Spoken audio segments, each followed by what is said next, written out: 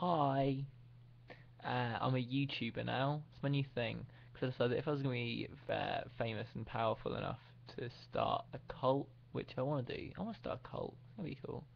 Then I'm going to have to do something that people have decided is worthwhile, or they won't trust me enough to follow me blindly into the compromising positions I will inevitably put them into. So I've tried to think of a way to do that, and I've become a YouTuber. Already got hair. All YouTubers have the same hair, so I've already had that. So it would seem an obvious thing to do. It does seem quite an obvious thing to do a few years ago when it was more of a thing. I kind of missed the boat by quite a long way. Hi, how are you? Are you alright? Having a general conversation, but it's not a conversation, you know that, because I don't know who you are, because that's how YouTube works. Do you know who I am?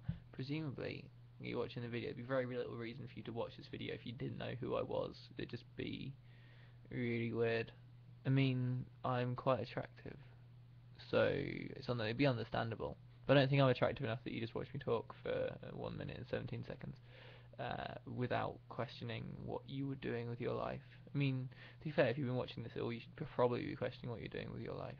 I should be questioning what I'm doing with my life, making it. But so my idea is that if I just talk at this for a while, it will generate spontaneously amazing content.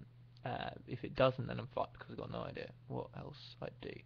I've got no, discernible talents to speak of. Um, I can't even really talk that well. You may have noticed.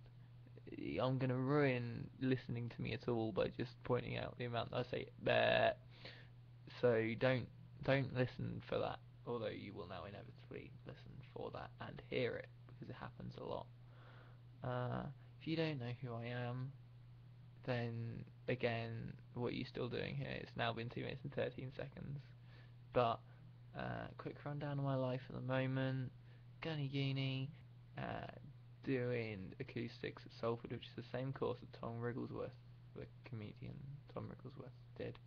Uh, so kind of in the back of my head, as much as I'm thinking, yeah, it'd be cool to get into acoustics and all that, I'm kind of planning to drop out and become a rock star or comedian at some point. But I think everyone is. Does everyone plan to drop out of whatever they're doing at any one time?